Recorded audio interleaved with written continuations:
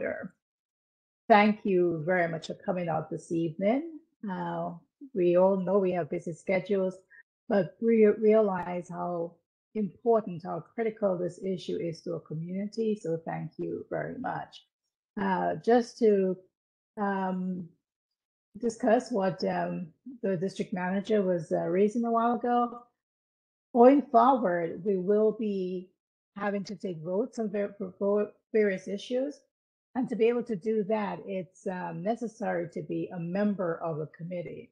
So I'm encouraging you to join up, contact Ms. Frazier, and send in a form, whatever you need to do, so that you can be part of this committee. The other thing is that, just to let you know, you can serve on various committees. In fact, the borough president encourages members of the board to be on at least 3 committees. So please don't feel that if you're on one committee, then you're limited in your participation in another committee. So thank you very much. Ms. Fraser, do we take a roll call this time since we're not?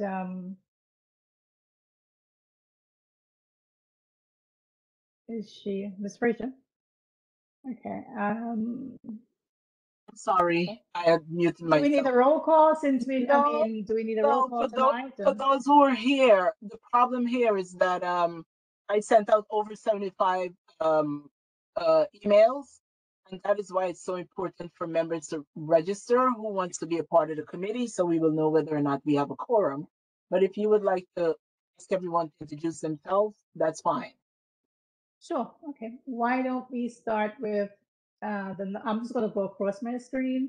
The telephone number ending with 25. Yolanda Aline. I'm going to become a committee member. Fantastic. Go ahead. Adele Bennett. I was a committee member, but yes, I'm going to become a committee member. Yes. Fantastic. Okay. Alexandra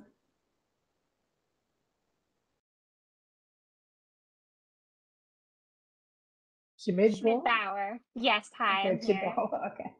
Okay, great, and welcome. Alicia Boyd. Hi, my name is Alicia Boyd. I'm your neighbor in CB9. Great, fantastic. Allison Martinez. Present, committee member. Angela Williams. Hello, good evening. I'm interested in joining the committee. Fantastic. Edwin Joseph. Yes, good evening. Sorry. Great. Hazel Martinez.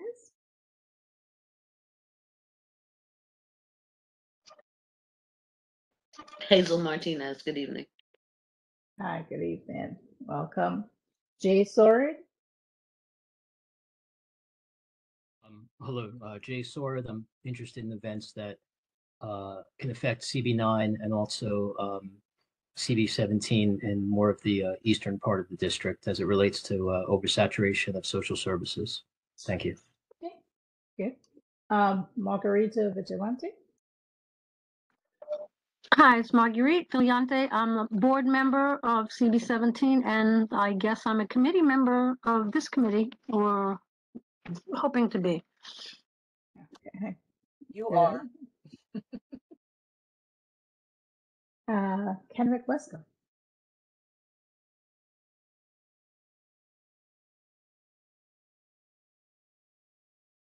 Mr. Westcott. Okay, we'll come back to him. Maribel Downs.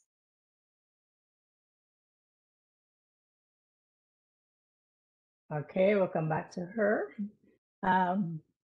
Ms. Smith. Board member, committee member, Maribel Downs. Good evening to all. Good evening. Ms. Smith. Good evening, everyone. My name is Rhea Smith.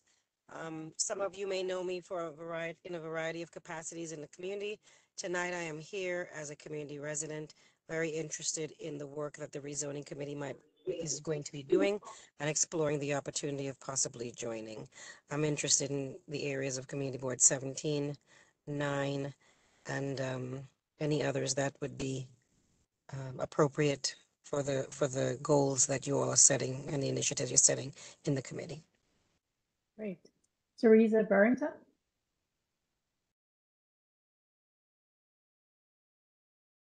Good evening, Teresa Brereton, Community Board Member, and I would love to be on this committee. Great. Welcome. C.S. Handy. Hello, Tiff. On the board. I'm not a board member. I'm not sure if I'm a member of this committee, but would love to be a member of this committee. Yeah, I yield back. Great. Vanessa Quashi? Hi, Vanessa Quashi. Good evening, committee member. Good evening. Welcome. Well, again, thank you all for coming out this evening. We have a very important task facing us as a committee. The fact is that one, while other districts did rezone over the past decade, we did not. And then two, what's happening is unplanned development in our community. And because of that, persons who don't live here, who have no vested interest in the community, are able to, rightfully, to a certain extent, take advantage of the lack of rezoning. So what we as a board are going to be, as a committee, will be doing is be working on rezoning, trying to identify areas in the community whereby we would have to upzone, because things have changed. Whereas in the past couple of years, there were less restrictions on rezoning. Given the city mandates right now, in order to rezone, we have to include components, or we have to consider affordable housing. And that's why we have a guest speaker tonight who is going to discuss what affordable housing is, what it isn't, and help us to see how it can be incorporated into the rezoning plan that we ultimately come up with. Because without that component of affordable housing, we're not going to be successful. And even more than that, we need to recognize as a committee that there are people in our community who are struggling with getting affordable housing. So while we want to preserve the contextual nature of our community, it's important to realize that it's going to have to be a give and take. If we don't give a little, we're not going to get what we want. We all have a vested interest in maintaining our housing stock. That's intergenerational transfer of wealth. And we know what happens very often is that when we lose that stock, we forever lose that ability to pass it on to our children and our grandchildren. So there are many reasons why rezoning is critical. And tonight, I am delighted that we have with us James Lloyd, who is the Director of Policy at New York State Association for Affordable Housing, and he is going to be speaking to us in a minute or two. I just want to bring up one thing that was raised at our last meeting. The fact is that if you do see development taking place, please, either if you can't do it yourself, speak to the people on the block and just ensure that the developer has a legal right based on the deed to be able to develop that property as they think. Because what happens very often is what the zoning permits may not be permitted itself by the deed. So let's be vigilant. Let's ensure that any development in our community is consistent with the legal restrictions placed on it. Any questions before I turn it over to Mr. James Lloyd? Okay, well, thank you. At this time, I'm delighted to have James Lloyd with us. And would you like to share? Do you need to share your screen? Yes, I will. thought I'd quickly introduce myself, then I'll kick right off in the presentation. So my name's James Lloyd. Director of Policy at NYSAFA, and I'm actually a resident of Community District 17. I live at the southeast corner of Bedford and Lenox, so I'm a member of this community. And my background, it was interesting that this is a discussion around your idea of a potential neighborhood rezoning. I worked at the New York City Council for 4 years, during which I was the New York City Council project manager for the East New York and Inwood neighborhood rezoning. So I've been around the block a few times with that. And I'm an urban planner by training. So with that, let me go ahead and share my screen. And see. All right. Can you all see the slide deck here? Yes. All right. Seeing nods. So we developed this presentation as a affordable housing overview for the New York City Council for the new members who came in at the beginning of this year. We did it in conjunction with the NYU Furman Center. That's a housing-focused research center at New York University, and of course with Enterprise. So here's a little background on the various organizations. Obviously, Furman Center are if you want data or empirical research on housing, they're probably the best folks in the country, and they're focused on New York City. Of course, Enterprise Community Partners, a national nonprofit organization founded by James Rouse in 1982, focused on community development, affordable housing development, and heavily focused on fair housing eviction protection in New York. And then NYSAFA, the organization that employs me, it's New York's Affordable Housing Trade Group. So we represent all the affordable housing developers, architects, accountants, attorneys, so on and so forth across the city and state. We have 400 members, largest affordable housing trade group in the country, and responsible for the vast majority of affordable housing built across the city and state. So we have regular meetings with HPD Commissioner, HCR Commissioner, Department of Buildings, Department of City Planning, so on and so forth. And of course, Cook Goodrich from Monadnock is our chair. So that I'll go ahead and kick off into the substance of the presentation. So what is affordable housing? So there's a lot of different terms that are thrown around. So we thought we would sort of define our terms to begin with. So most people are familiar with public housing, most famously. NYCHA, right, New York City Housing Authority. It's enormous. The New York City has the biggest biggest public housing stock and authority in the country, close to 180,000 units, and it houses the most vulnerable New Yorkers, right, with their average family income being about $25,000. And that is all publicly owned and operated by NYCHA, with support coming from the U.S. Department of Housing and Urban Development, HUD. That contrasts with privately owned affordable housing. So most of the time in the land use world, in the world of rezonings, when we talk about affordable housing, we're talking about this privately owned affordable housing, which is the way that ever since really the 70s, how we have developed new affordable housing in the city and state, right? And so these are buildings built with low-income housing tax credits, built with city and state subsidy. And so you can see HPD, HDC, HCR, these various, alphabet soup of city and state housing agencies have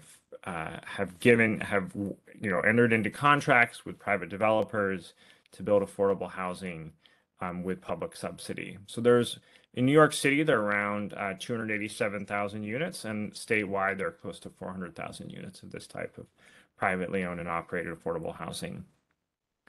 And this affordable housing relies on a federal tax credit called a low-income housing tax credit for its primary source of subsidy. And that that services families around 60% of area median income, which we will discuss later. AMI, of course, as you all know, if you've been involved in this world, is a contentious but important metric. And so you can see it's about $64,000 for a family of 3.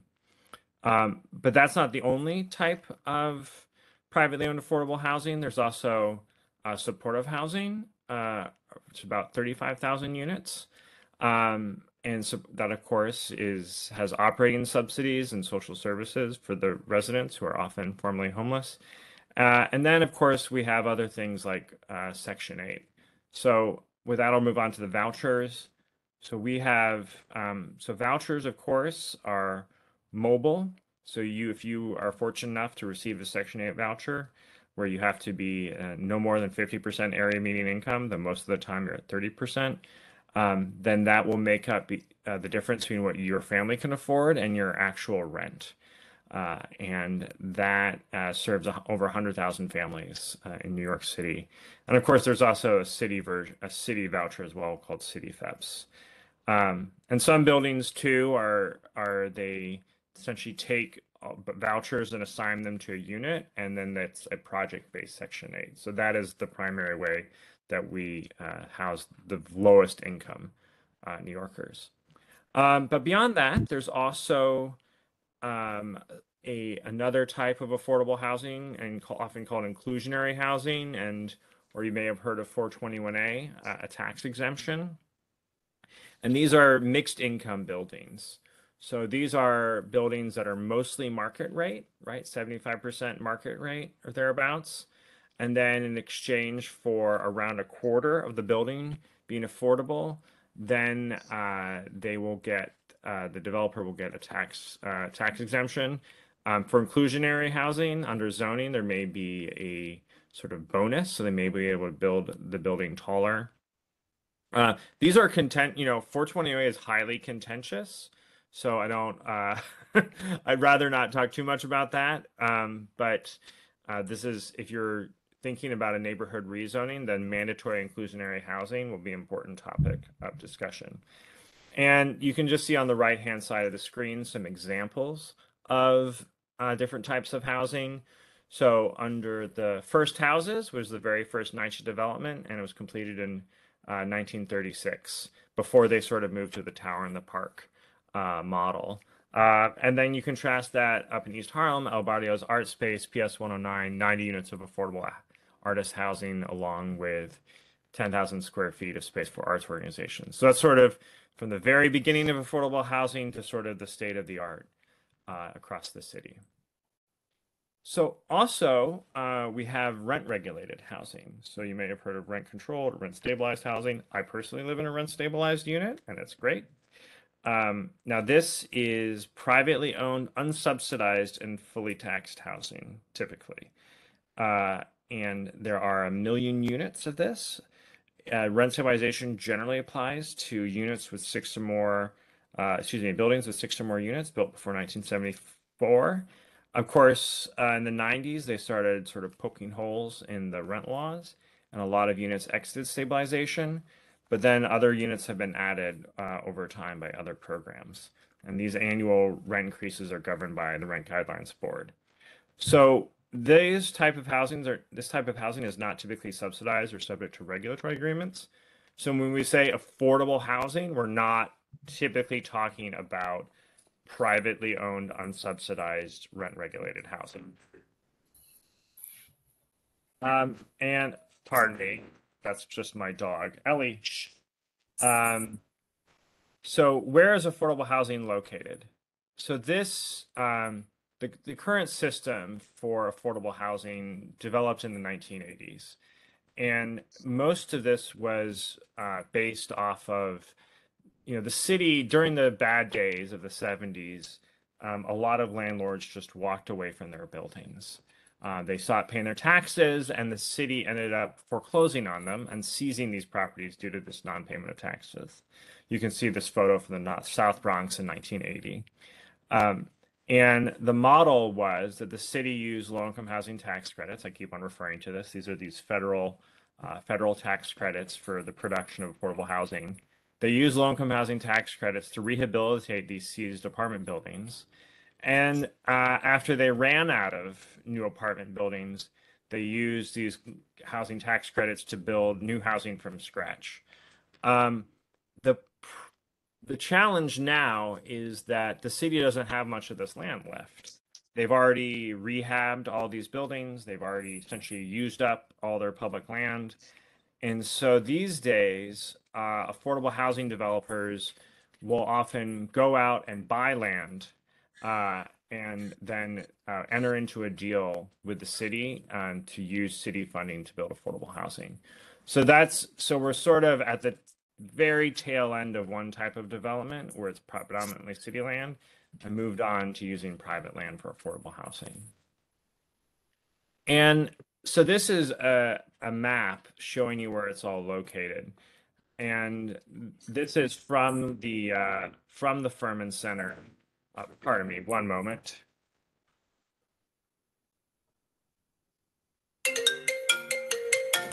You would never know that my dog had already eaten dinner.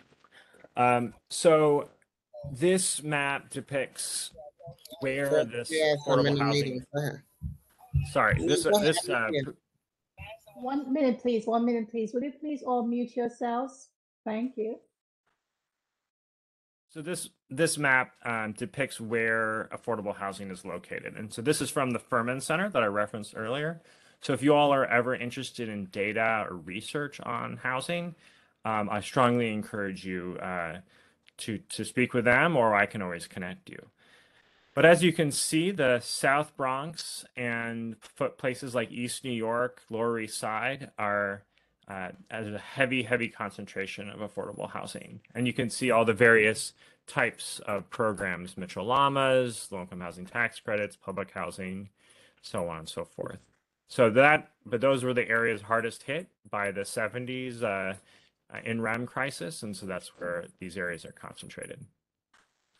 So this is sort of moving on to how it's built, how it's developed. And this is, again, for affordable housing for 100% projects. So, you start off with site identification, site selection, and site control. So a developer, a 100% affordable developer, like Monadnock, for instance, with Kirk Goodrich, might find a site and get it for a good price. And then from there, work on, look at the zoning, look at the environmental, work on making a deal with the city for subsidy, and then move into construction lease up. So you can see it's a long process. And for folks, certainty around funding, certainty around sites and zoning is very important during this. And then, of course, operations, nowadays when people enter into regulatory agreements, that's for the very long term. And then how is it paid for, right? So affordable housing is you have loans from the city. So I say HDC or HFA. So HDC is the Housing Development Corporation. That's a city corporation that loans money for affordable housing. And HFA is a state agency, the Housing Finance Agency. So they will issue low or no interest loans for affordable housing, sometimes funded by the sale of tax-exempt bonds.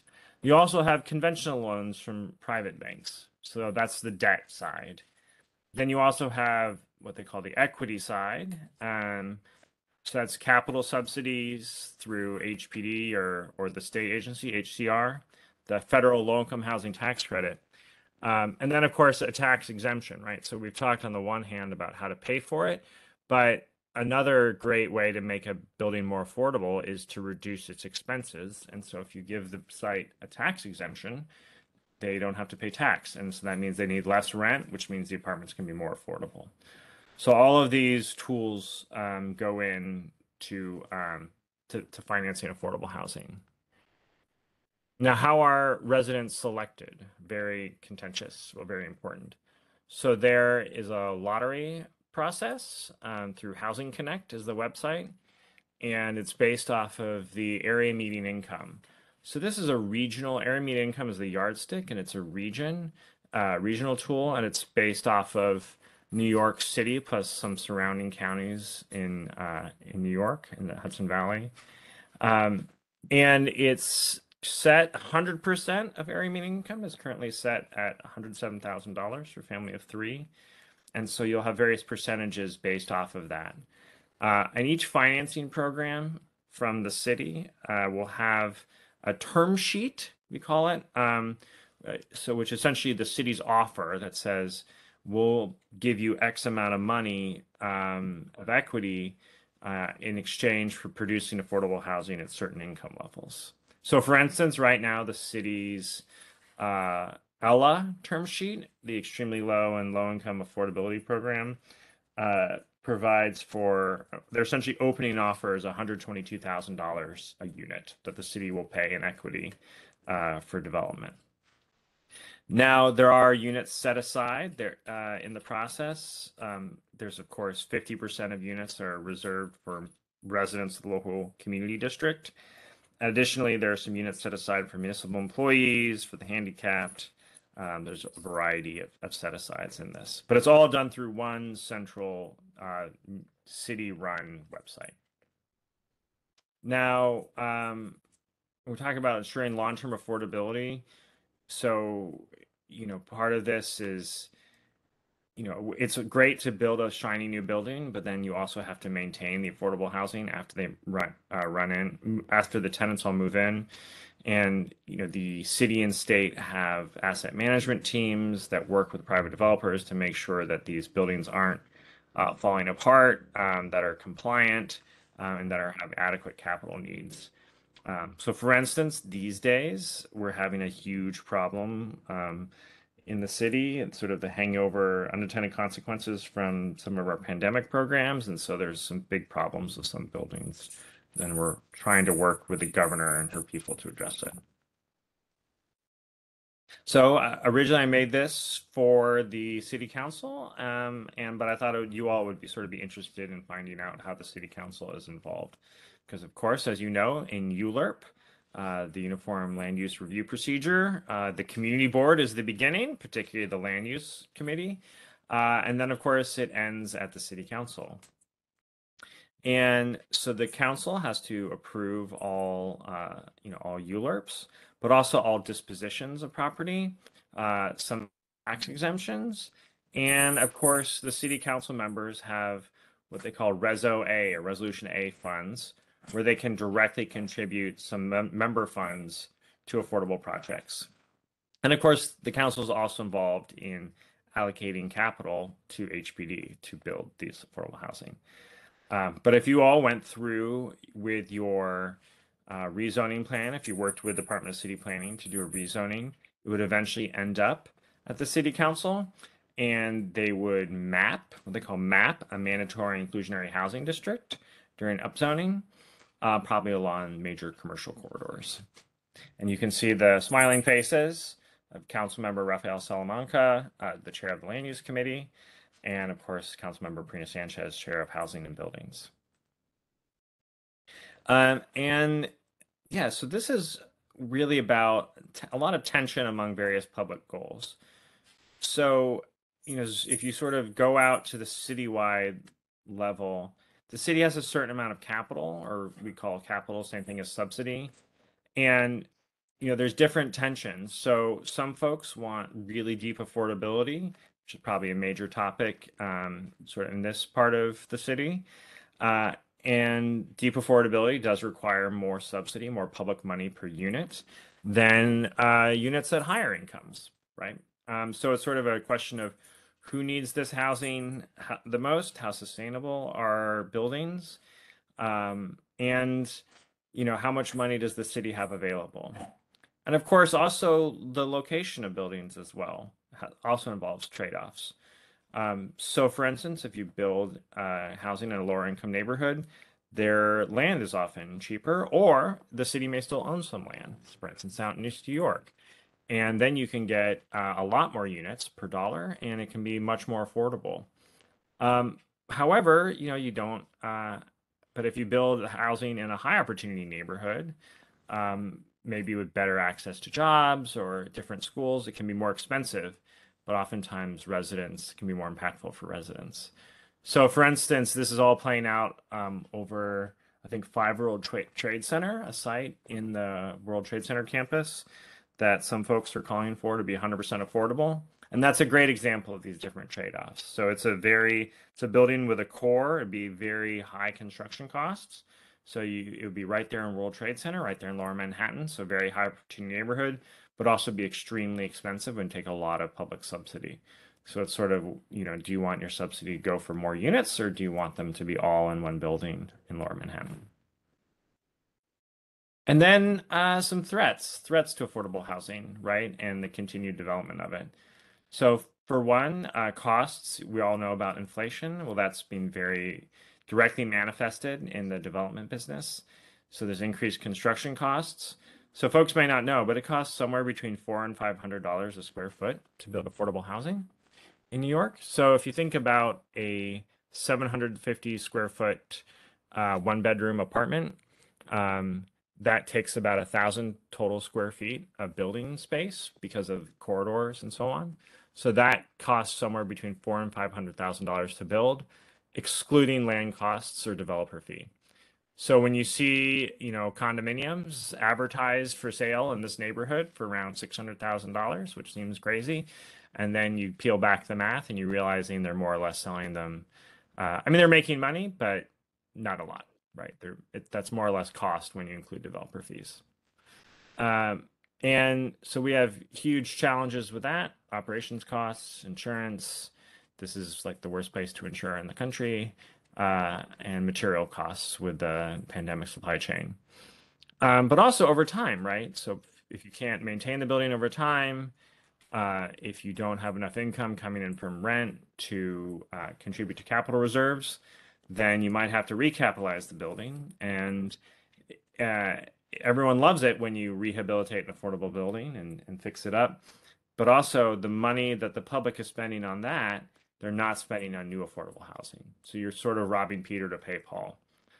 So it's wonderful to see, and preservation is really important. And we don't want these units to fall out of the affordable stock or to have, or to lose these units. But understand that every money dollar we spend to fix up an affordable building is a dollar we're not spending to build a new one.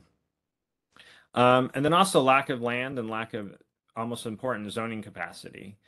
So obviously we mentioned we sort of have run out of public land, and then we have this zoning issue. So as you mentioned, this is great. This really works very well with what you're looking about now. So this neighborhood, wasn't rezoned. I'm very familiar with that. I live in an R7 district here, and so you see new buildings popping up all the time. A lot of other communities were downzoned under Bloomberg, so you won't necessarily see the same type of development there. And so you end up with a lot of development concentrated in this neighborhood. But, for build more affordable housing, we really need more zoning capacity available all over the city and really all over the region and state. A third of the units built, for the total new housing units built over the last decade, were built in areas that had been upzoned. So the new zoning really makes a big issue, a big impact. And of course, the suburbs, like you go out to Long Island, and they just generally don't allow any new multifamily at all. And then, of course, there's local opposition, right? So communities rightfully ask, why should we shoulder all the burden of solving our housing crisis right here? And also tenants who even are fortunate enough to get Section 8 vouchers often face discrimination on the marketplace. So that, I think we're at 27 minutes. So I think I hit my time mark. Here's some further resources myself, but I'm happy to take, if you are fine with it, I'm happy to take any questions if folks would like, or if you would like me to take them.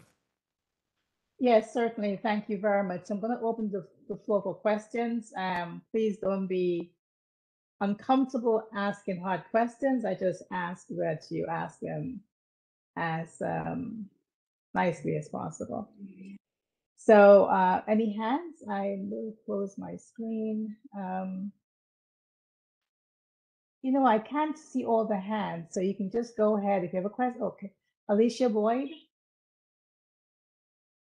Hi, my name is Alicia Boyd, and I noticed that you talked about the fact that in the zoning, you're talking about mandatory inclusionary housing.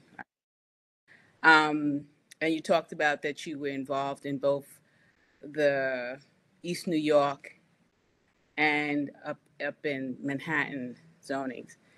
And is it not true that the community themselves were not happy with the mandatory inclusionary housing program because it actually did not create housing that was affordable to the local residents, that the choices that were given to developers within that program allows them to target people who make up to $175,000, and that in fact that program has not actually produced housing, and I will put on the quotes, affordable housing that actually would provide the residents in the community with housing, and then actually cause a major shift of residents being removed from the community as a result of apartments that were being labeled as affordable but actually were market rate.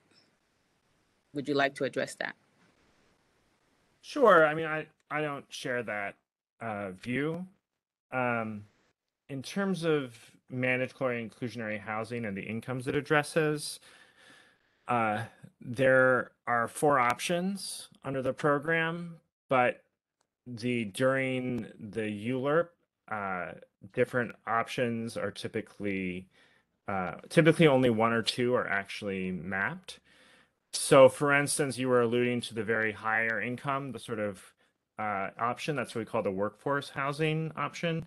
To my knowledge, that's only ever been mapped 1 time in the Southeast Bronx and Throgsneck, where there wasn't a lot of appetite for affordable housing, to be honest.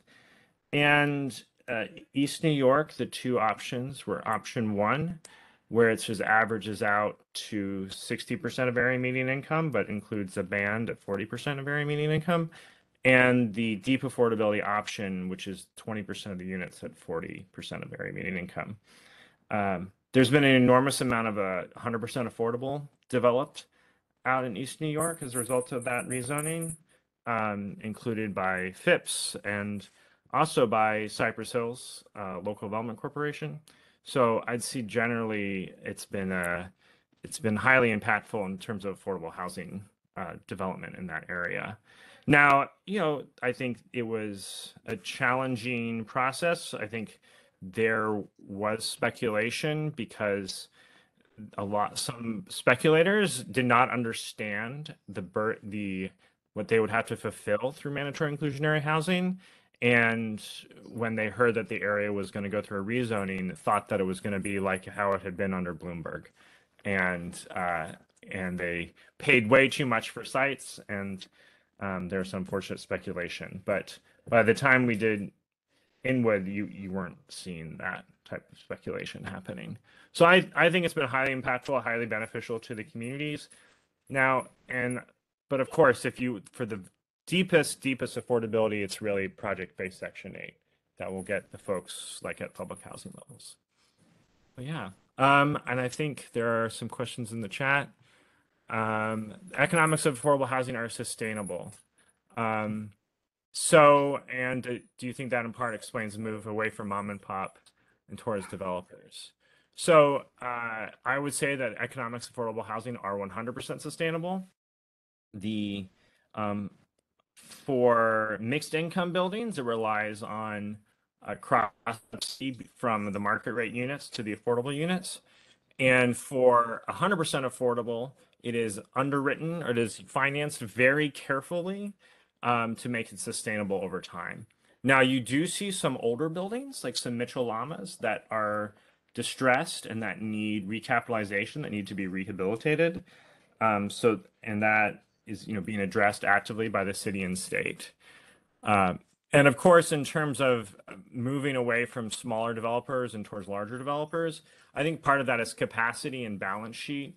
So some of our members are, we represent the whole industry. Some are small community-driven developers and some are larger.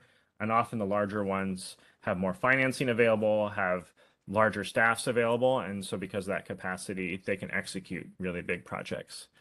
And in definitions of upzoning and downzoning, so typically when we say upzoning, we would mean you are increasing the amount of floor area that can be built, and you're typically increasing heights. it's slightly complicated because a lot of this area may be R7 or parts of it, and they're not necessarily height limits on it today. But you would, in a downzoned area, you would reduce the amount of floor area you can build to reduce the number of apartments you could build on a site and reduce the height. And in an upzoned area, you would increase it. So if you upzone a corridor, you would likely see those buildings torn down and redeveloped as bigger buildings. And if you downzone an area or provided a contextual rezoning, you would likely see those buildings preserved and not changed. And I think Ms. Martinez, you have your hand up. Yes, please call me Allison. I just wanted Yes, ma'am. to ask if you all are starting to track or noticing any of the wholesaling that we're seeing happening across the country with hedge funds buying up single family homes. Are you doing any tracking or trending or seeing any of those trends starting to affect New York at all? So I think over time, private equity has become more and more active in New York. Before the 2019 rent laws, I think there was a lot of, some of it entering into the rent stabilized stock.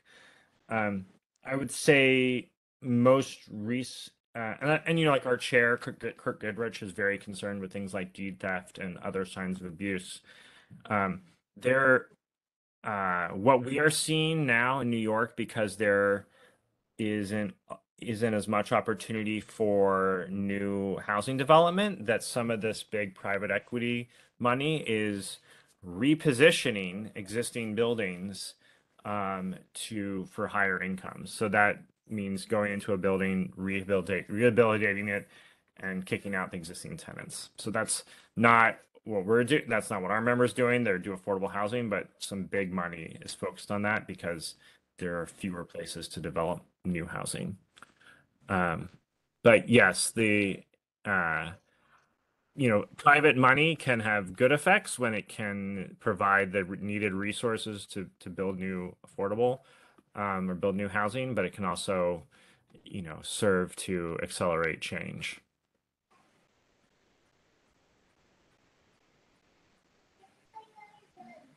Sydney Roloff, did you have a question? And it says, what is Community Board 17 currently slated for in terms of development? I don't have that at my disposal, unfortunately, but I live in Community Board 17 and I see a lot of new buildings going up all the time on my block.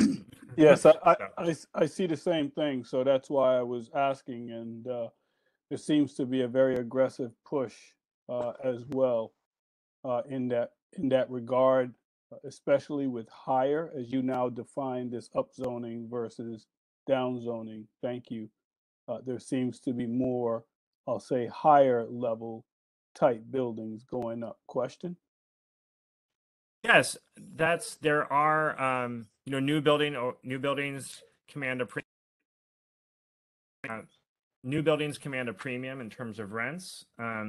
There is some interesting research that recently came out, or that the Furman Center recently highlighted, and showing that new buildings will often lower the rents in the existing buildings around them. But there is a lot of new development happening in this community, predominantly, as Ms. James mentioned, this community never received the rezonings that a lot of other communities received under the Bloomberg years or under the Blasio years. And so because of that, it has this zoning back from 1961 that does not have height limits and often requires a lot of parking. So you'll see a building built with a lot of parking provided. Sometimes it goes really, really high because it has that old zoning, or you could do that. And it is a dramatic change in the neighborhood, and you see a lot of development here concentrated because of the old zoning. Understand. So just another question then. So maybe this is a broader question, but what is CB17's objectives relative to rezoning? So what are we trying to accomplish for the community board? Question. So that I would say that's a question for you all to think about among yourselves as opposed to me. What I can lay out for you is what you would expect to hear back from Department of City Planning who is probably who you would be speaking to.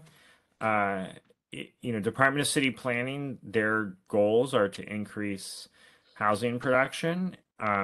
So they will likely, if you want to talk to them about doing a rezoning, they'll likely, want to identify corridors that could be upzoned, and then of course areas where that you would like to downzone or provide height limits, a contextual rezoning. So that is almost certainly what they would want to do if they decided to take on a big project like this, because of course the neighborhood rezoning is a big project for community. So not Go to ahead. monopolize, but the last question, I guess this is for JL James then.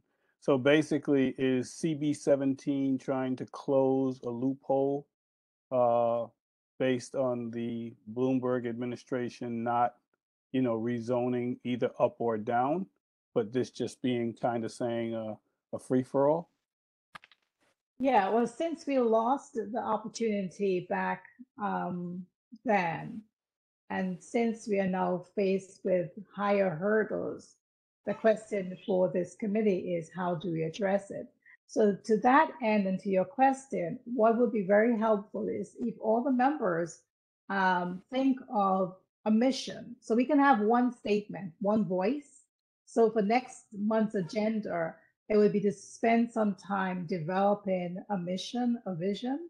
So when someone asks, what is the role, what is the purpose, what is the goal, what is the aim of this rezoning committee, we would have a statement. So I kindly ask you to give it some thought so that next week, next month, we can generate a statement to answer anybody, what is it specifically we're trying to accomplish? So just I'm sorry, forgive me. Go ahead. I apologize. Okay, I have another hand raised. Jay Sure. Sard.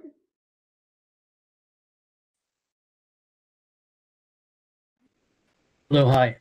My question goes to affordable housing for families. And my question basically is in terms of your organization, Mr. Lloyd, a lot of in the zoning code, there's, I believe there's an incentive for studios, 1 bedrooms and 2 bedrooms. And my question or my comment also goes to the lack of housing for families, 3 bedrooms and more.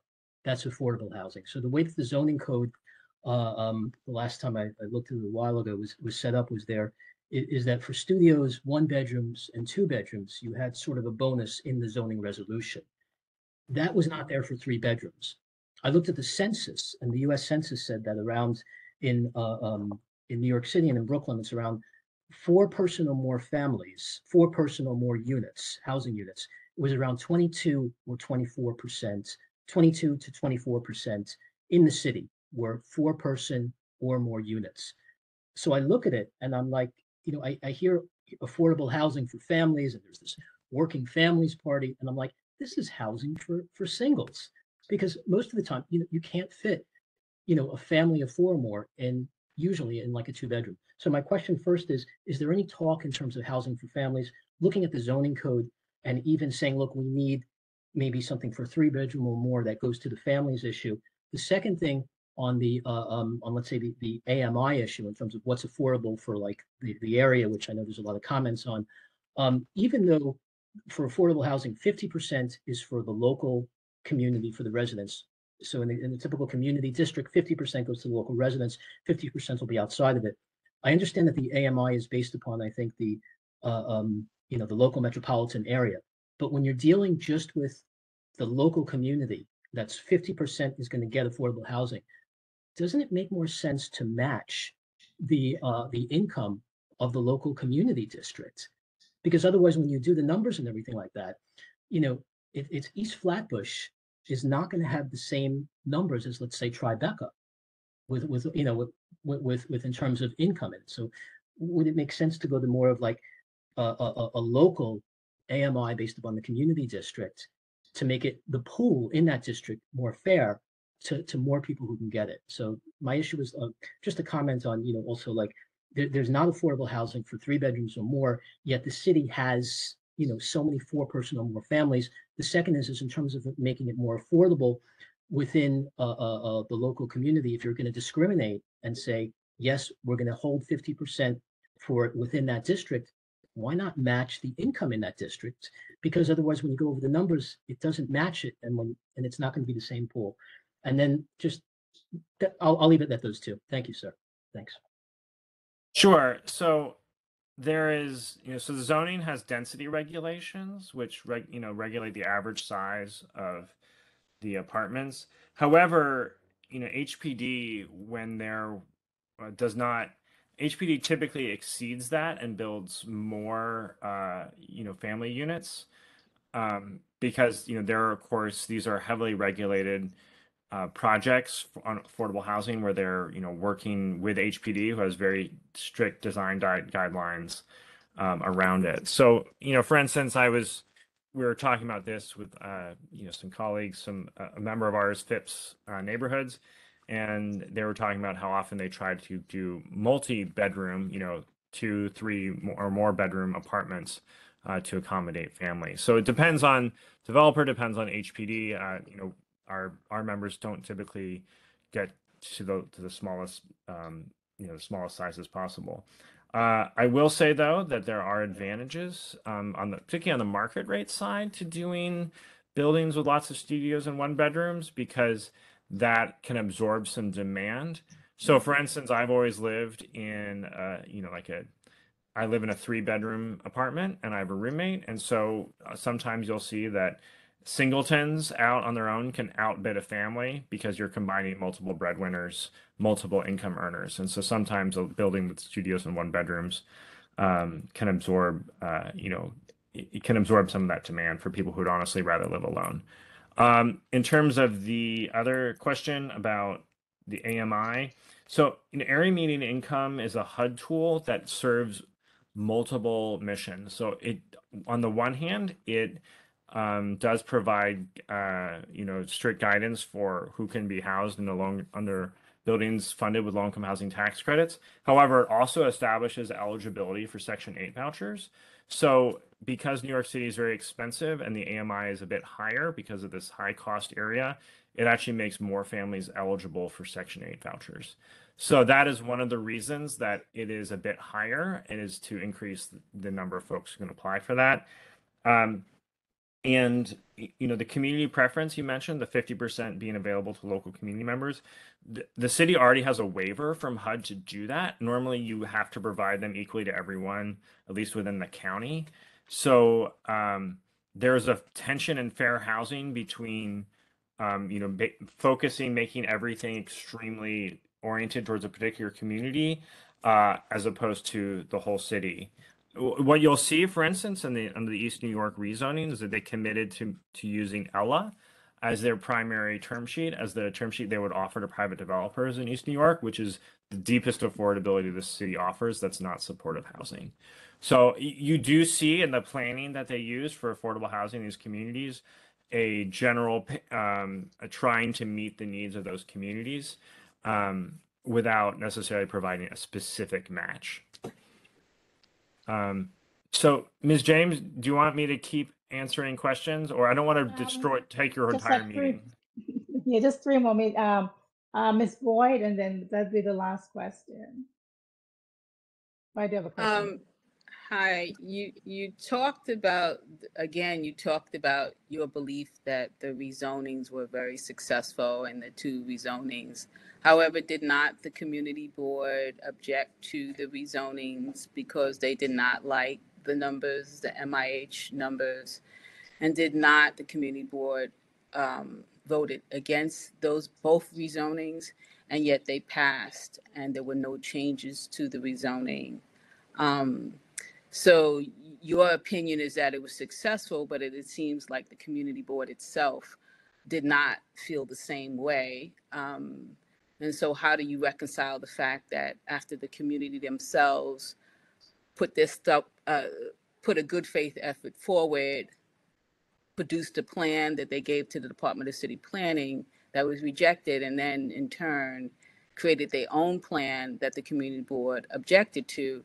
How do you now, in good faith, actually say that that was a good rezoning for the community when the community itself did not support the rezoning plan that was finalized by the city council?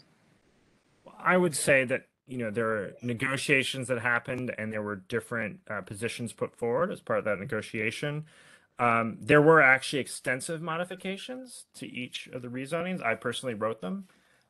So I'm very familiar with what we did to modify those rezonings to address a variety of concerns. We read all the testimony that was provided, and we adjusted the plans accordingly.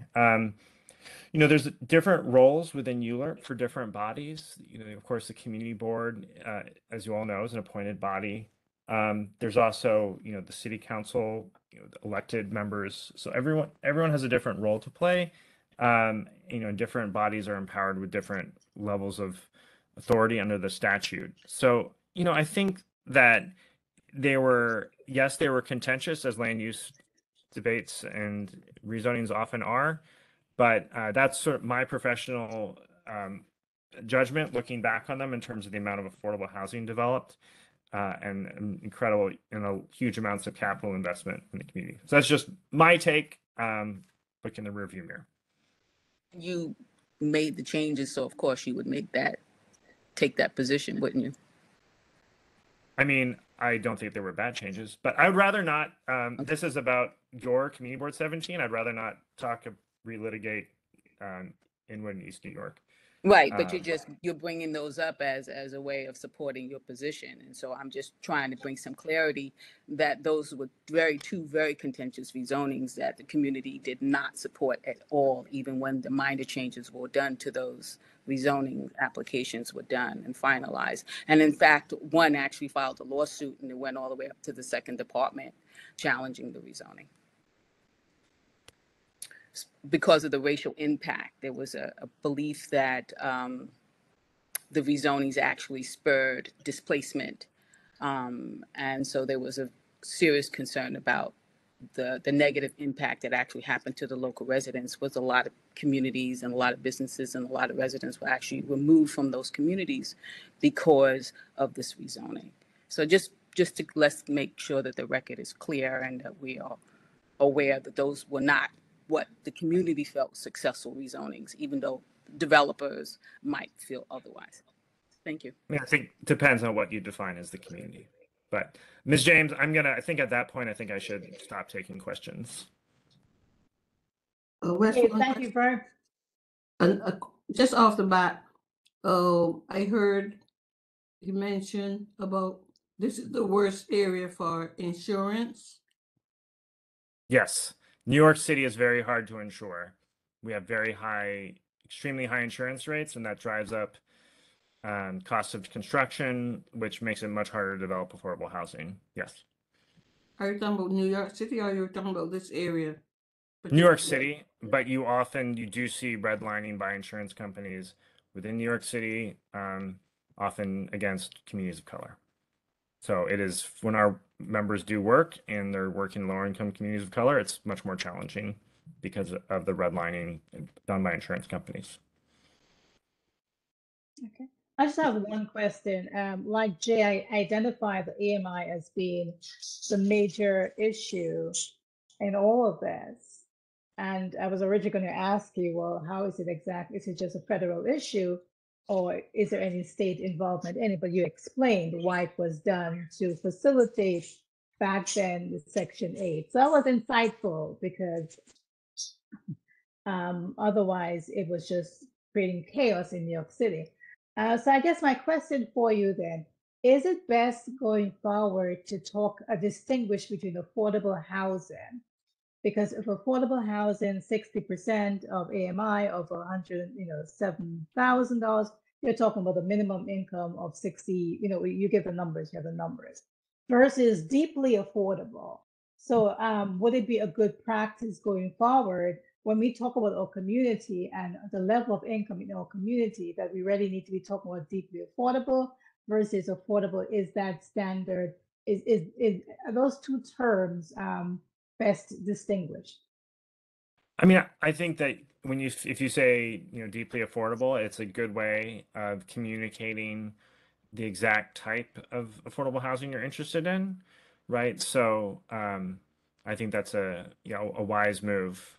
And you can also, you know, a lot of this is, you know, technocrats like myself who engage in, you know, a lot of jargon. And, you know, if you say we're interested in affordable housing, we're interested in the ELA term sheet. That's a great way, for instance, of saying to folks exactly what you're interested in, which won't be a surprise at all to anyone in the agencies. You know, they're very familiar with that sort of thing. But yes, deeply affordable housing is a good way of describing what you're specifically interested in. Well, thank you very much. You know, it was an opportunity to just get some, I say basic, but information on the guidelines that govern or establish affordable housing. So thank you very much. Okay. Sure. Certainly, it was my pleasure, and I wish you all the best of luck in this extremely fun process. So have a lovely evening. Take care. Thank you. Yeah, thank you. To address that question about why is it included, as he explained, which I wasn't aware before, because I was incensed to hear that they were including other counties in determining New York City's AMI, given the fact that we have 8 million people in New York City, right, which represents the population of certain other states. And so why wasn't it not broken down within just New York City, and even furthermore, just Brooklyn, which has 3 million people? But according to the explanation tonight, the reason that it was done was to increase it so that more people could qualify for Section 8, which makes sense if you think of it. If it was just based on a lower amount, if many people who were able to get Section 8 would have been priced out of it. So I guess it was some possible legitimate rationale for that decision. I just want to stop at this minute and to approve the minutes. Did everybody have an opportunity to go through the minutes last? Can I get a motion from a member to approve the minutes?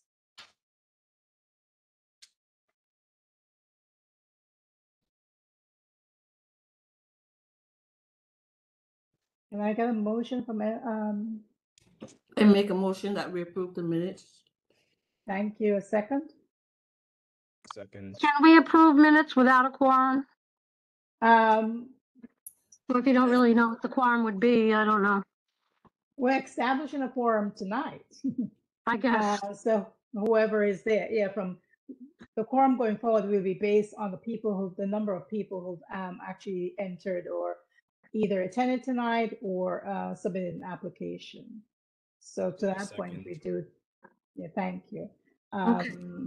All in favor? Any abstentions? Who second the motion, please?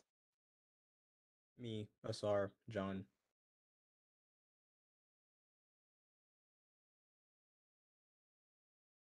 Thank you.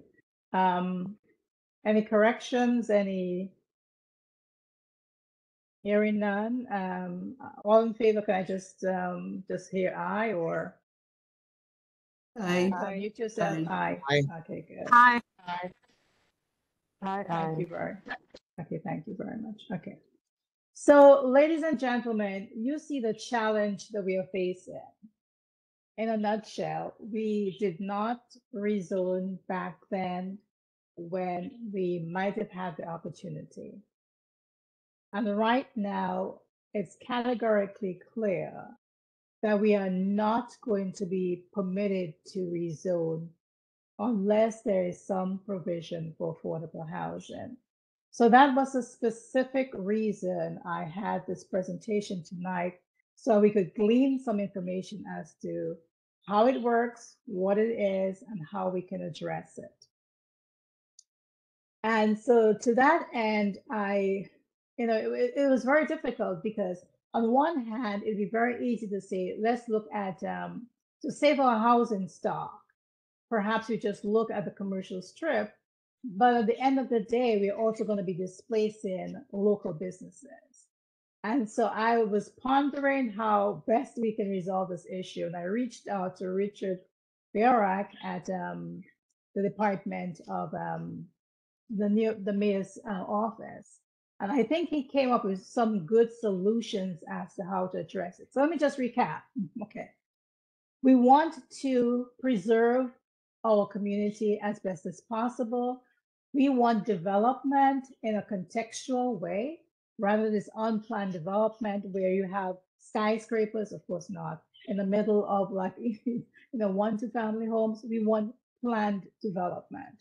We also have to comply with New York City's regulations with regard to rezoning, or it's not going to happen. I recall only too well when Bushwick was very insistent that they wanted to get it their way.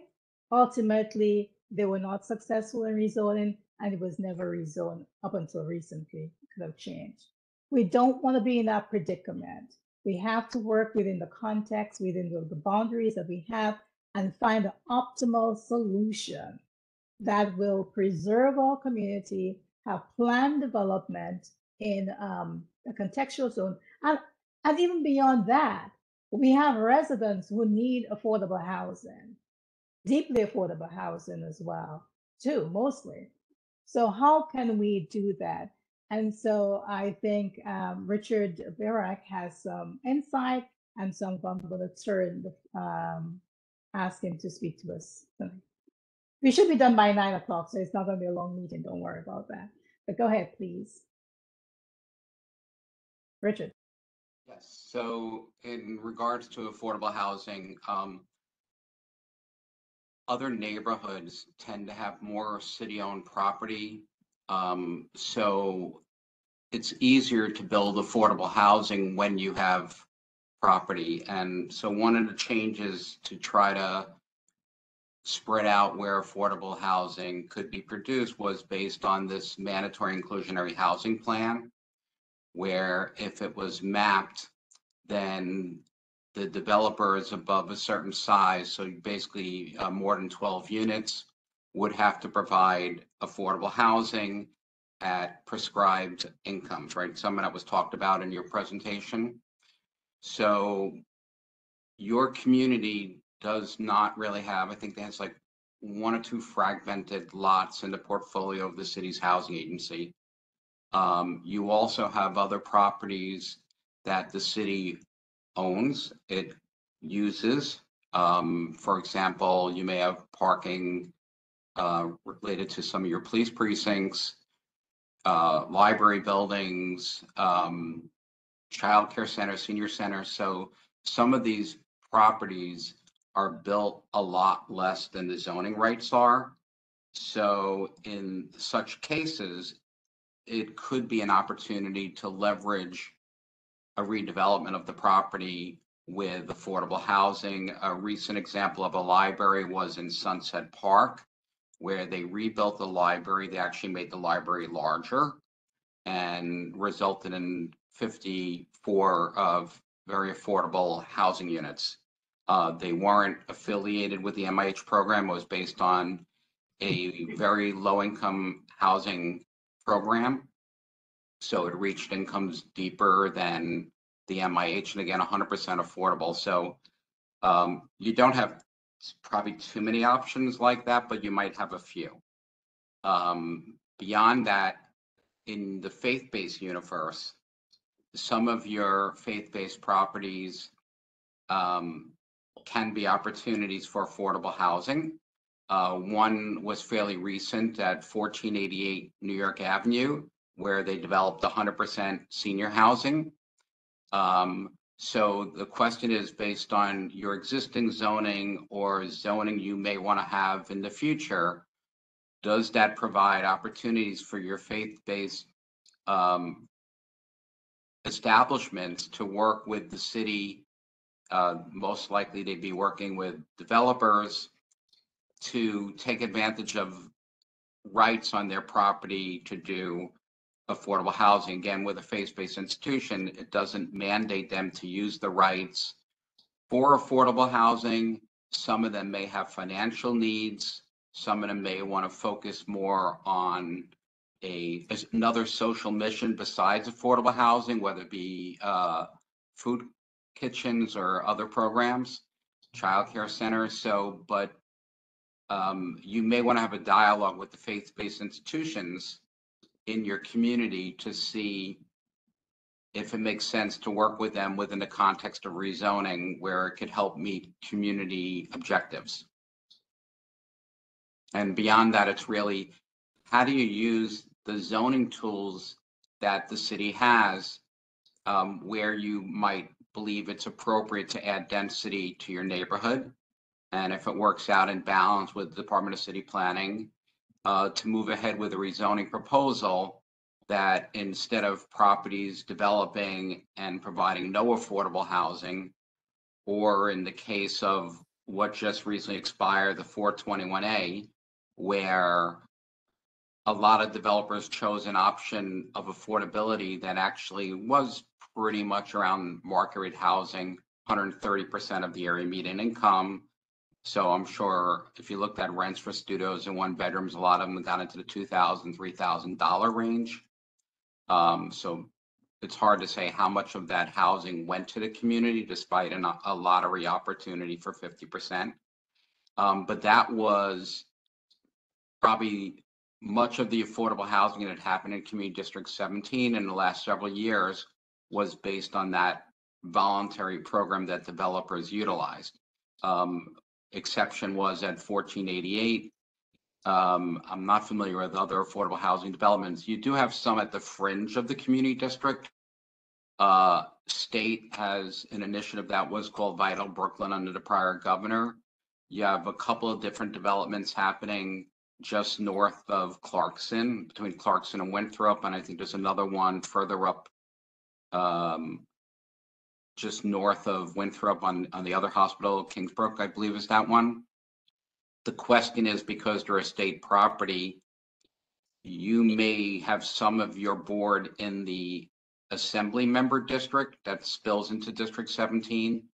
I'm not sure how the state will look at local preference. Will Clarkson be a hard and fast line for local preference, or will there be some other metric chosen when they do the lottery on the state properties? So that's your typical realm of leveraging affordable housing for your community. I'll stop there, and if there's other questions or anything else the chair would like me to talk about. Great. So I'll jump in and I'll see what, I'll talk about the task I would like to assign us, then I'll take questions. Okay. The challenge before this committee is, how can we come up with enough affordable housing that satisfies the city and that would enable us to preserve most of what we have? And so what Richard has shared with us this evening is that if we're able to identify within the community areas that can be utilized for affordable housing, then that would then satisfy the city and enable us to downzone. Okay. So what I would like to ask everybody here this evening is, as you walk through the community, as you drive through the community, start thinking differently. Look at what's around us. And if we can identify buildings, for example, your church may be suitable for development. I would caution you about just approaching your pastor at this time, because if he does or she does, goes to a developer out there, very likely we will not end up with what we have. But if you can come back to the committee and share the information, where we can then, as a committee, suggest it to the pastor and show them a way it can be done, then that would be a better approach. So I'm asking you to identify areas. You may see a building. You mentioned the senior centers. So we just did the library over, so I don't know how feasible that is, but we can entertain the idea. Let us do some homework. It may not be a nice word, but it's a good word. And see if we can identify areas within our community whereby we can find areas to expand to satisfy the city that we've met, quote unquote, the quota they have set for Community Board 17 in terms of affordable housing. Asa John. And I just want to quickly add one thing. Some of the properties that are being developed now, because you're having about 20 sites or so built in your community every year under the existing zoning. So a question to ask yourself, if that building would have been 1 story higher, 2 or 3 stories higher, and had affordable housing, would that affordable housing opportunity be more important than the building being the size? Like right now, when they build the bulky buildings, it's in your R6 area, it's mostly 7 stories, except for narrow streets where it's 5. In the northwest corner of the board, you have the R7 district, so you're having 8 stories built when they build bulky, except for where you have those strange lots that are very, very deep, like 200 feet deep. And then they've been building typically 10 to 12 stories because the bulky model doesn't work for them because the property's too long. And then you've had just those couple of exceptions on those very, very large properties where you've had 2 buildings more than 20 stories tall because the properties were very large and they decided not to build the bulkier option.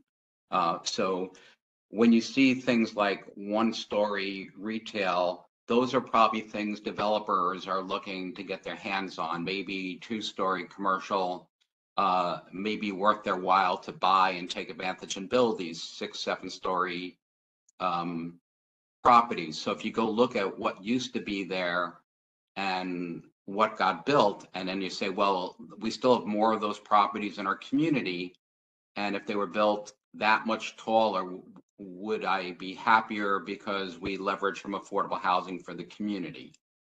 That's something you have to think about.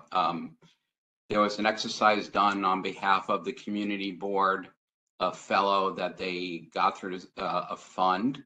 I helped supervise it. The fellow looked at 5 or 6 corridors in your community, Bedford, Rogers, Church, Utica, and a few different places. And one other thing about Utica, a lot of Utica doesn't permit housing. So a question would be, should Utica in some places permit housing? So that's the kind of range of things to give thought to. Thank you. And East 98th Street's another example, right, by where the 3 train comes out. Yeah, that's targeted for some massive development. I'm not sure if that happened probably after you left Borough Hall. I'm not sure if you're aware of it. It's like a massive, like 12 buildings going up around East 98th Street. It's pretty massive. Asa, John? Yeah. So from what I'm hearing, Richard, in the beginning of what you said, in terms of looking at senior citizen centers and libraries, that could be slated for possible development. I mean, like I understand the whole point of if we want to get what we want, we would have to provide affordable housing, along with the down zoning. However, like, wouldn't developing those places like senior citizen centers and child care centers require tearing down the existing foundations and building something that's bigger or possibly higher, which is the sort of the opposite of what we want, because we're looking for not as much development as we are dealing with right now. I don't know. Some of them may be in a location, like if they're on a street like Nostrand Avenue or Rogers, it's very different than being on East 29th Street, a narrow street. So you really have to look at the context of the street. Like on an East 29th Street, 4 to 5 stories it would be allowed as of right. So if it went from 1 story to 4 or 5 stories, is there enough economics to rebuild a brand new state-of-the-art senior center to add 4 floors of housing above it? You know, it may or may not work, may need a lot of subsidy because you got to subsidize the rebuilding of the facility. And, you know, this facility's probably got to be an aged facility where it's got some capital needs to fix it up anyhow. So if you're going to fix it up anyhow, this is an opportunity to revisit the property. You know, you're not going to do something that's in great shape just because it has extra zoning rights. You know, you wait 30, 40 years, maybe let it have its, you know, life of the improvement. Thank you. Hazel Martinez. Yes, I have two comments. One, I wouldn't put too much stock in the religious institutions making buildings because in 1488, the funding that they got did not give any preference to anybody living in Ward 17, and we only had, I think, only 3 people in the zip codes got a house, got a room in that place, and they brought in everyone else from the outside. So, I mean, people Senior pay. housing, depending on the program, Yeah. certain things through the federal government, they have, I'll call it backward standards in terms of helping the immediate community get into senior developments. I've heard this in a few places. I haven't heard this about this one though. So certain things that are tied to federal standards, you have to advertise to like the most unlikely to get in situation. So it does tilt the playing field against the local community, but it does help an important citywide need when senior housing gets built. So it may not be helping your community directly, but there's such a shortfall of senior units in New York City. So it's still an important resource to contribute to the city. Well, our whole purpose is to help our community. And since our community did not really benefit from that, we have a lot of bitterness in the community about it and a lot of negativity in terms of this whole zoning business now, because people felt that they were actually, you know, they were misled. Again, I can't speak to how the marketing went and the outcome. And the other, I think that, sorry, that's why I said, suggested that before we, there are programs out there whereby a church could get funding and not be subject to federal guidelines, for example, that require that they make it available to everyone. So if we can direct the pastors in the community as to that source of financing, then it increases the probability of local people in the community getting those, because many churches would want to actually give the apartments to members in the church, in the congregation, right? They're not trying to provide housing for people living out in Queens or Long Island. So it's a matter of providing them with the information that they need to be able to make the right decision for their faith-based institution as well as the community. Margarita Vigilante was next. Marguerite Vigilante was next, sorry. Yes, hi. I'd just like to cut through a couple of layers here. Is there a number? I know the last administration, I don't remember how much it was, de Blasio wanted a certain amount of affordable housing units built in total. So what is the number now? Is it still the same number? What is that number? And how do you portion it per borough within the city? Does everybody, it's like if it's 500,000 units, does each borough have to provide 200,000 units or 150,000 units to meet that? Is there a percentage? Like, how is it fair? Do we get credit for what's already been built? Is there like a quota? That's a lot, but do you understand my question? Yeah, well, first of all, the city's short on the number of units it needs, right? We have people in shelters right now, so we're already at a deficit.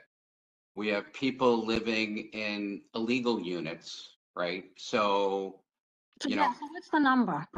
Right, so like whether you count that unit as a unit or not, because it's substandard, we have people living doubled up.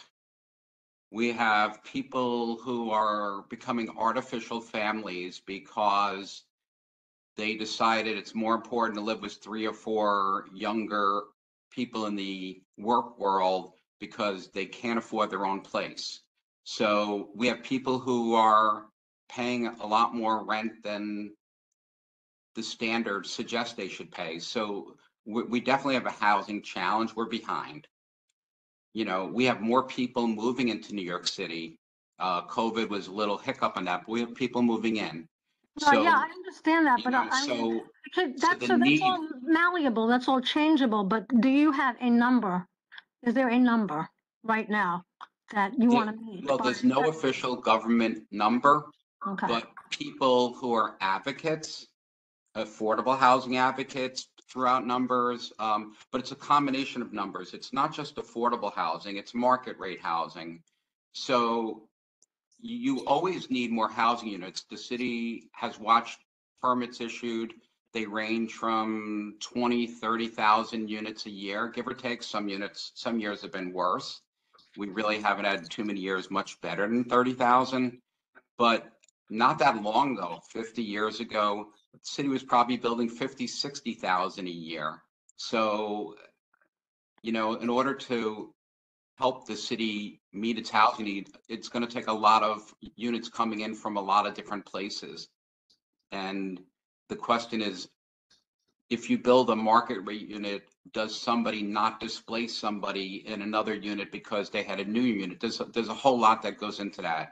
Right. Well, but what I'm trying to focus on is more, what is our responsibility as this community? You know, how much do we have? I don't think it's defined. Right. I don't think there's any known sense.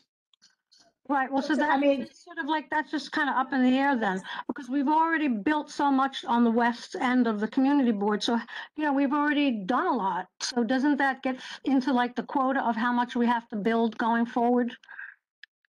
You know, if you look at how many permits were issued in Community District 17 and you compared that against so many other community districts, you may not be so high on the list.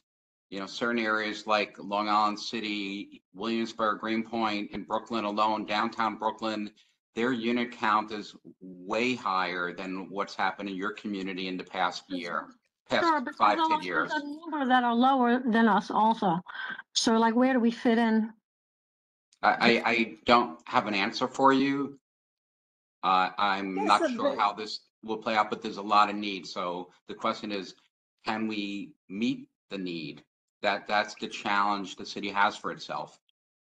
I don't want to speak for, I think ultimately the question is, are we going to be fooling ourselves if we endeavor to find ways to increase affordable market rate housing in the community, and then having identified, having facilitated, having done everything that we need to do that, is it more likely than not the city is going to turn around and say we still can't downzone? I think that's a fundamental question.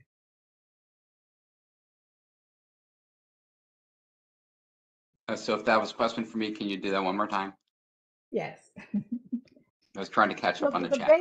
Yeah, I understand. The primary question here is, if we as a rezoning committee, if we as a community board do what we think is being told of us to find ways to increase housing, and we strategize to do it in a way that does not destroy the community, nor does it result in unplanned development where persons who don't live in the community just come in and do whatever they want. If we can find an organized and strategic way to increase the housing stock in our community, having done that, are we still going to then be told at the end of this, oh, guys, you can't rezone? That's the basic issue on the table right now. I really can't answer that. And, you know, also because you're looking to have protective zoning, right? Down zoning in some places. So in theory, where you have that 1 or 2 family house that's been knocked down and they're putting in 8 units, right? Your goal is not to have that happen very much more, right? In a lot more cases. So you start saying all these 6 and 8 units that you are precluding on one hand, so you're going in both directions. So I don't, you know, even if you ended up where, well, we're going to create this many units, but we're also trying to block this many units, you know, I don't know what the balance will be, and I don't know if the balance matters, because the one big difference right now is in your current situation, you're not really generating affordable housing. So let's say if you balance between protecting homes and creating growth opportunities, the number may be almost identical. But the difference in the identical is 20%, 25% may be affordable housing. So it's like you're not really growing units. You're simply trading capacity to leverage affordable housing. So it's hard to say if you're even going to be asked by a plan to do more units than what gets taken away. It's just that you'd be contributing units that leverages affordable housing, where right now you don't really have that. So it's really hard to say what the outcome would be of, looking at opportunities and looking at protection opportunities and seeing how it would fall. I don't have a magic. I think trying to be responsible on your end, honest about where you can tolerate more height than you're used to. And again, knowing a lot of the places you see the height, the allowable height may be 7 stories. So just because you see 1 or 2, you have to think in the context of what's allowed in that block, not really always what's there, because some of those cases you want to bring the height opportunity down. And the question is where you're comfortable going higher than what's allowed now. I thought the conversation was in the context of contextual rezoning. I mean, that's what the city uses, and that's what other communities have, that privilege.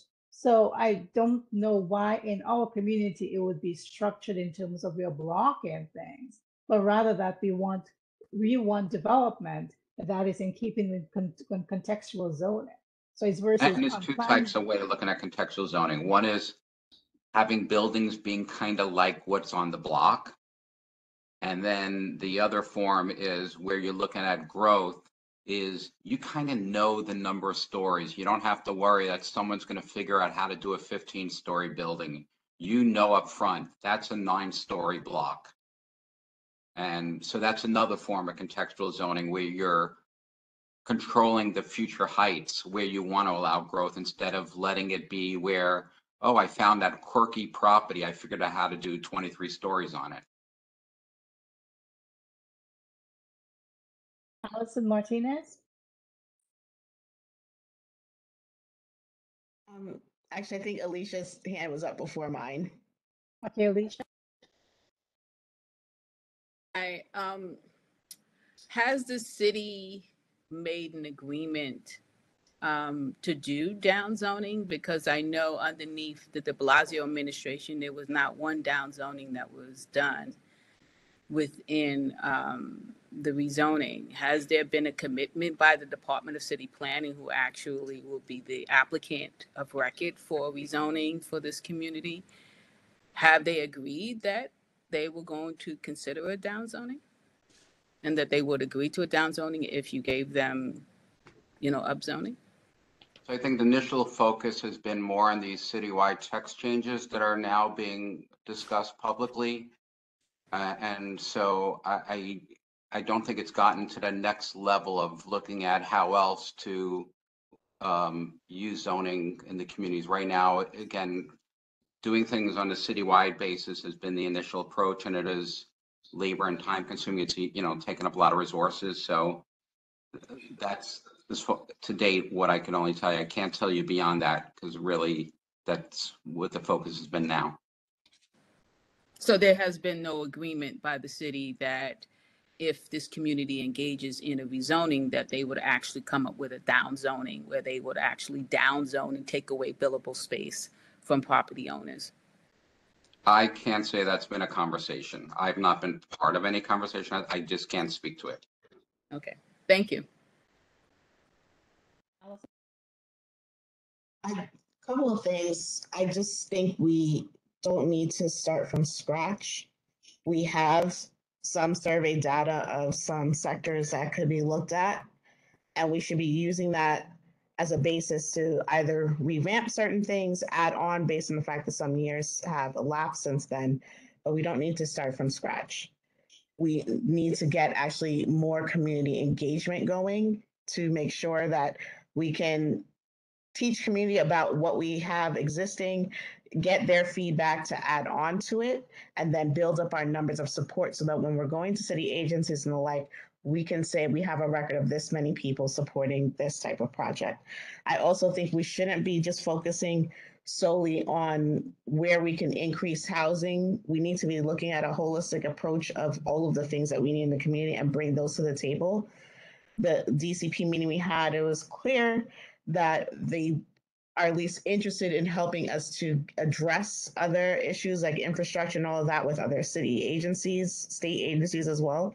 So we need to be looking at ways to strategize design for all of the needs that we have, and not just focusing on what one intention that the city has, but looking at what we need. So that's my concern. I don't want us to devolve into, where can we give up stuff without thinking holistically about what we need in terms of the new zoning initiatives for, jobs, environment, still sustainability, also racial impact, and requiring those things. We need to be thinking a lot more broadly, and in really some ways leading the city to where we need to go in terms of community needs, and really designing with a community-centered focus. Great. I mean, can you bring that up at the board meeting? Because you mentioned things that would probably be best addressed. For example, if you're talking about parks, the parks committee, social services, or if there is a job, whatever it is. I mean, I don't know.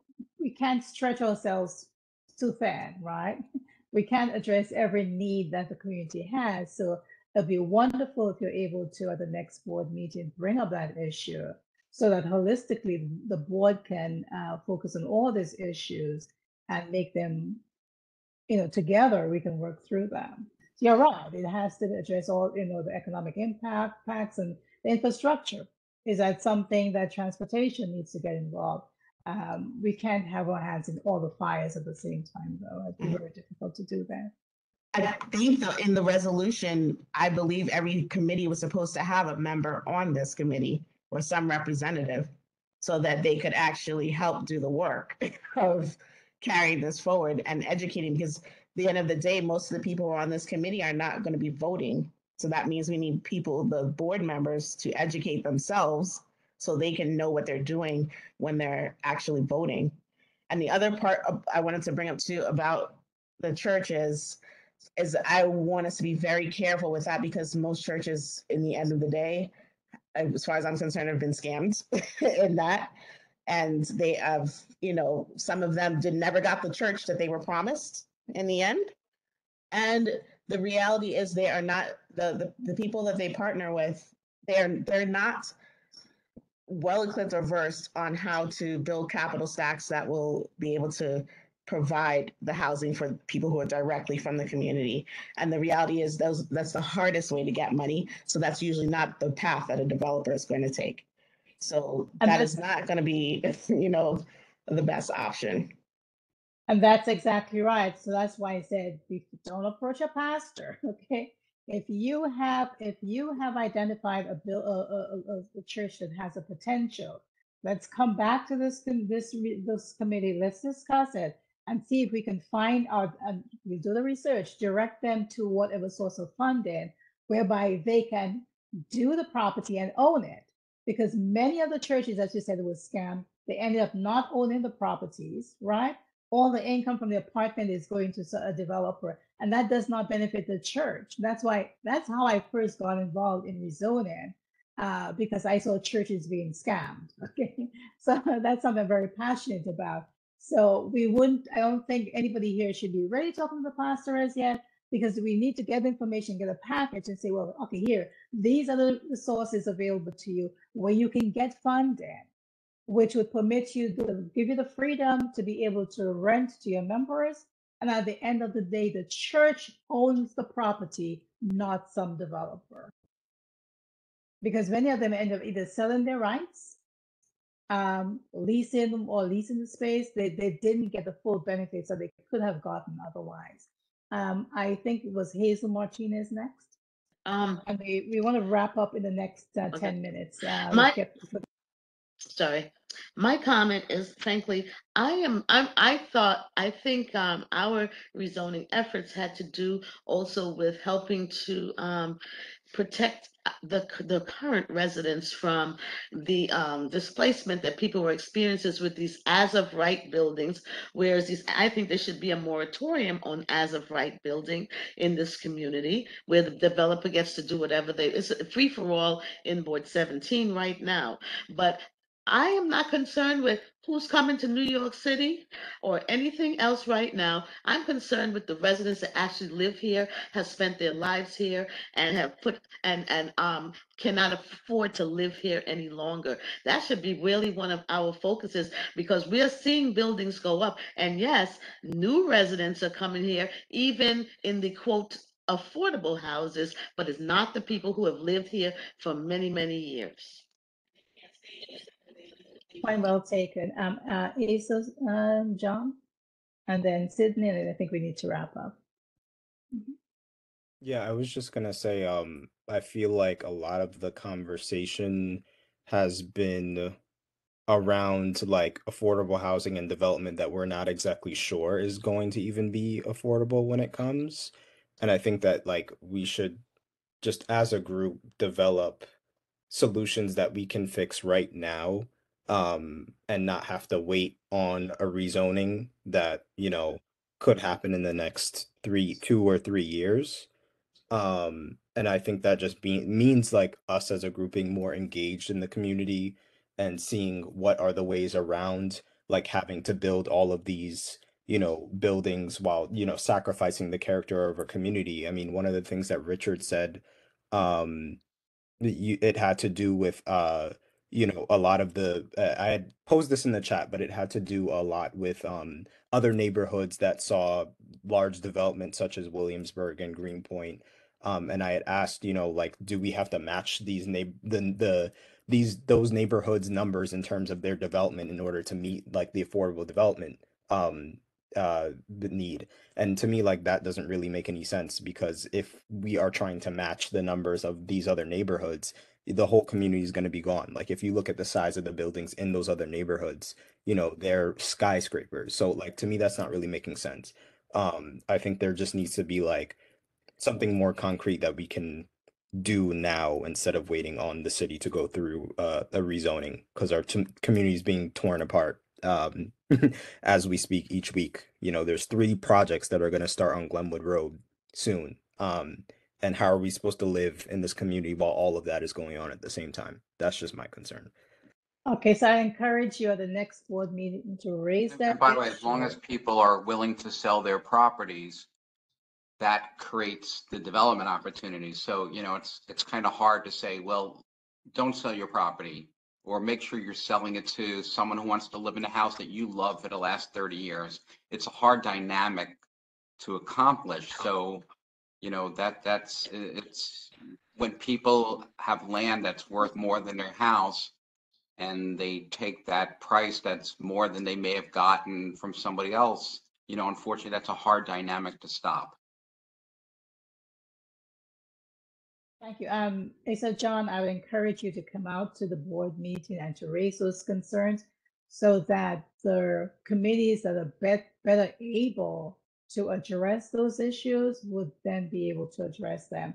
There are many things I think you've talked a lot about, the quality of life, the disrespect with which developers are treating our community.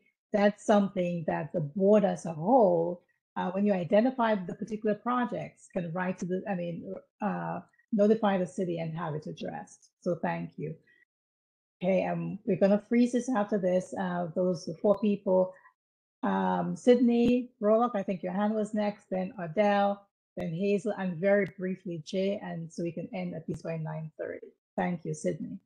Okay, thank you, Ms. James. Just a couple of points, and these have been hashed on by other folks, but first and foremost, I think to Allison Martinez's point, if I'm catching her name correctly, I do think that zoning is critical to many of the other aspects of what we have going in the community board, right? Because zoning determines traffic patterns, residential versus commercial. It's really at the heart and the fabric of the other things that we're talking about here, not just affordable housing. So the first thing, and I apologize if I'm late to the party on this, having now sitting in on this meeting for the first time. 10 years late. Yes, very late, right? But to me, I think that having an overall strategy, I think is critical versus this one-off approach or what again, from my perspective, seems to be a very narrow approach. So again, coming in late, I do think that a overall strategy needs to be undertaken. And then secondly, when you look at the process that zoning requires just for a building, us undertaking this rezoning challenge, my question is, well, what's the end game to that in terms of how long?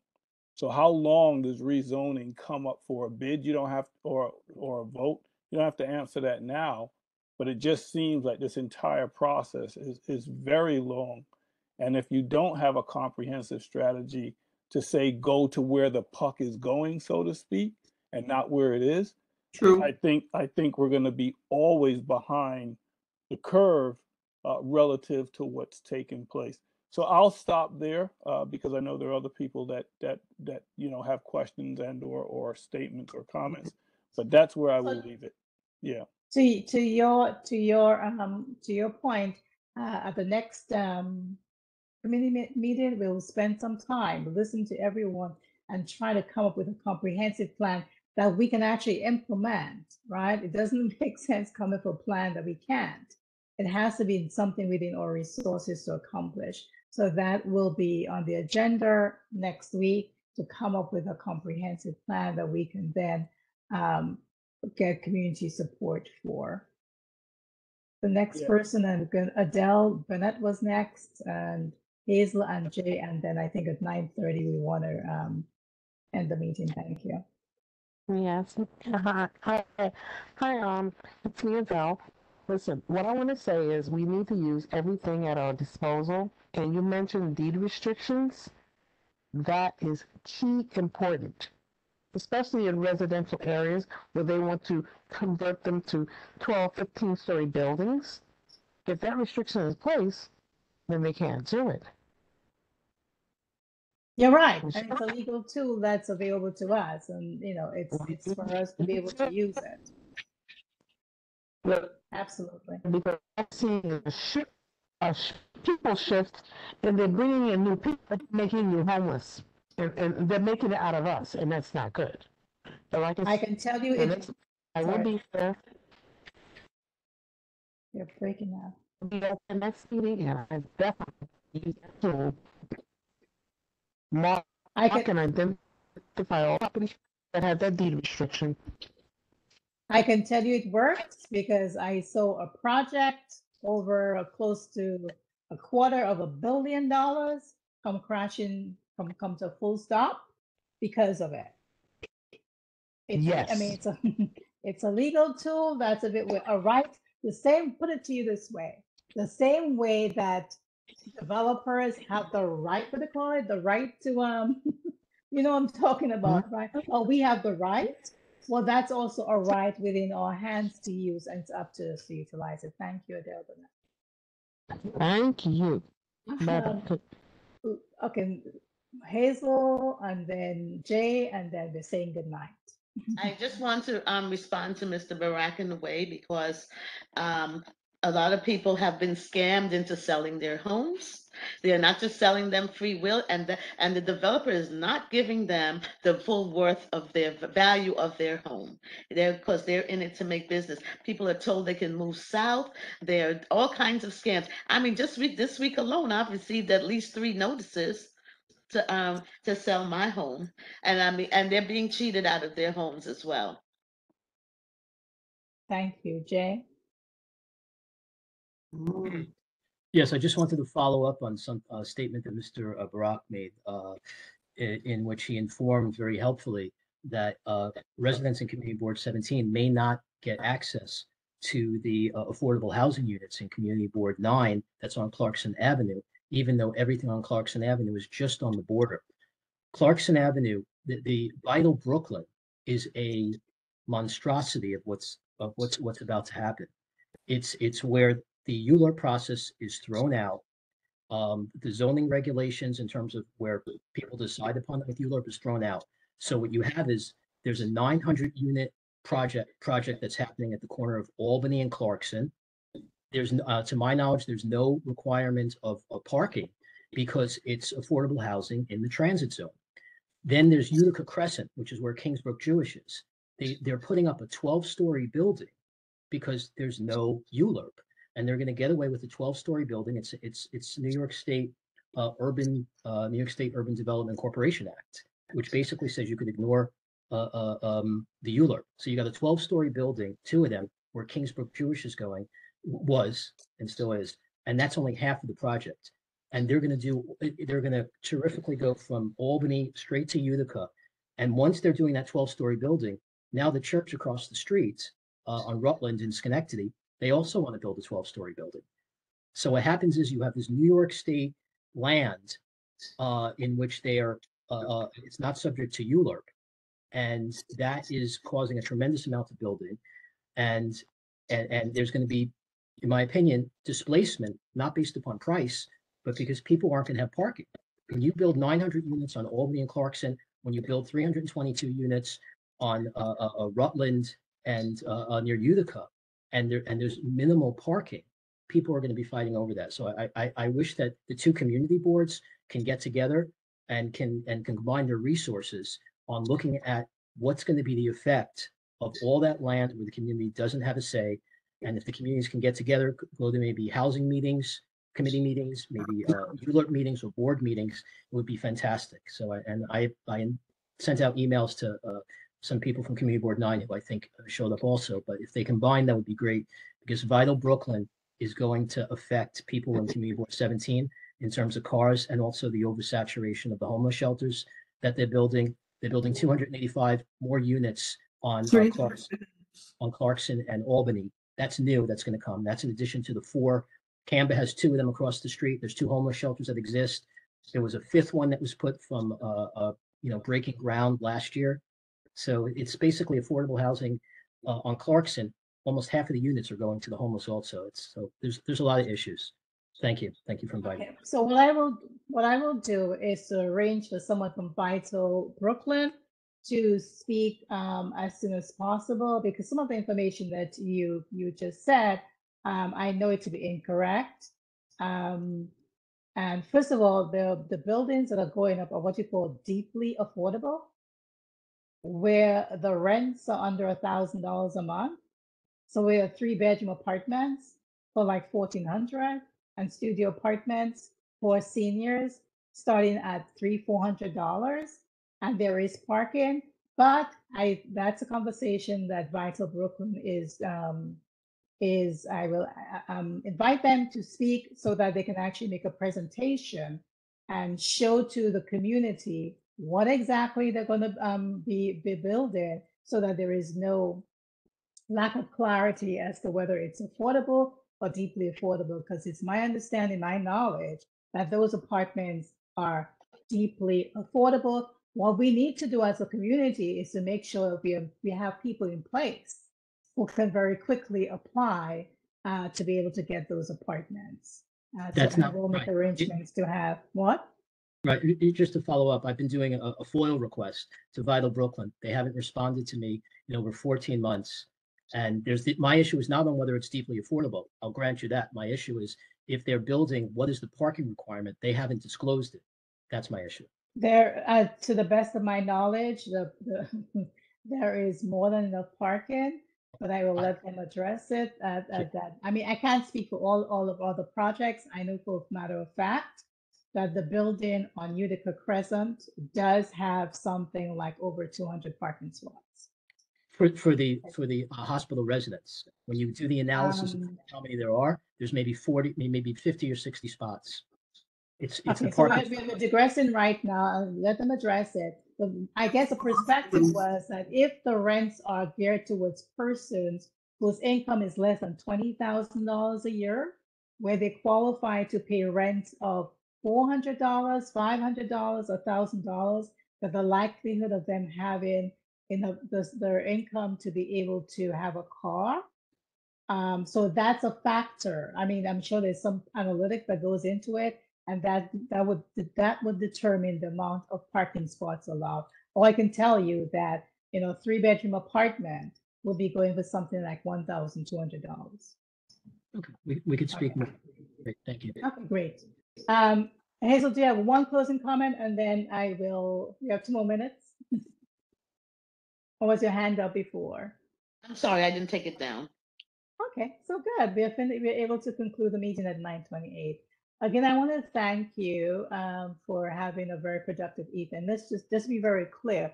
I invited someone to speak on affordable housing, to educators about what is involved in affordable housing. It didn't necessarily mean that all the opinions of that person are going to be shared by everybody on the board, but there's something that we all learned tonight, hopefully, that will better equip us to be able to make the right decisions, because we are faced with a challenge that we are not going to be able to have contextual zoning unless we provide for more housing. And that's just unfortunate, but that's a result of the fact that 17 years ago, when this should have been done, it was not done. And we are living with what the reality is right now, unfortunately.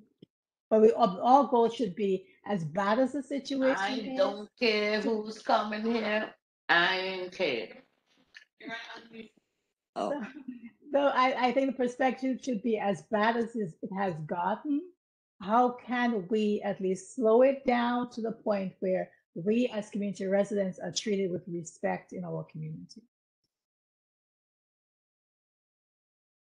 Thank you very much, and I appreciate you coming out tonight. And please think of, trying to formulate in your minds on a piece of paper, preferably, what you think the mission and the goal should be. And we are going to collaboratively next month come together, collaboratively, of course, and formulate a vision and a mission statement that we can practically, as a community, as a committee, implement. We want this to be real. We want at the end of this process to have some tangible impact in the community.